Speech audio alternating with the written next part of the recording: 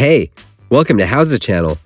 In today's lesson, we will teach you how to change email security settings in Outlook. Open Outlook.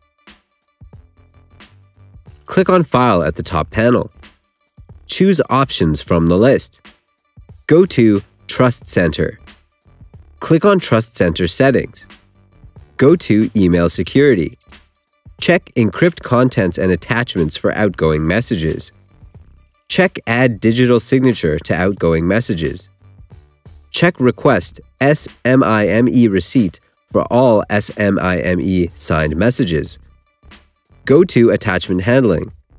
Check Add Properties to Attachments to enable Reply with Changes option.